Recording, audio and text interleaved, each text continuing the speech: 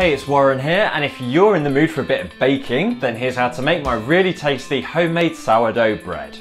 And this recipe is enough to make one large loaf of sourdough bread.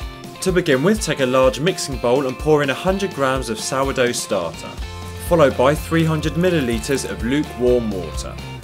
Briefly mix the two together, then add 575 grams of strong white bread flour.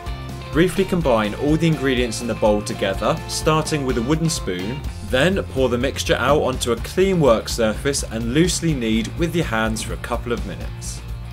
When you're left with a shaggy ball of dough just like this, place it into a bowl and cover with cling film for 2 hours. After 2 hours, roll the dough out from the mixing bowl, then add 10 grams of salt to the dough. Then, for 2 to 3 minutes, knead the dough by using a stretching and folding method like shown. Roll out into a ball, leave back in the mixing bowl and cover with cling film. Then leave to rest for 15 minutes. Repeat this process of kneading and then resting 3 times. After the 3rd time of resting, roll the dough out from the mixing bowl and briefly knead one last time. Then roll out into a ball and place in a clean, greased mixing bowl and cover with cling film. You'll then need to leave the dough to prove for 4 hours or until doubled in size.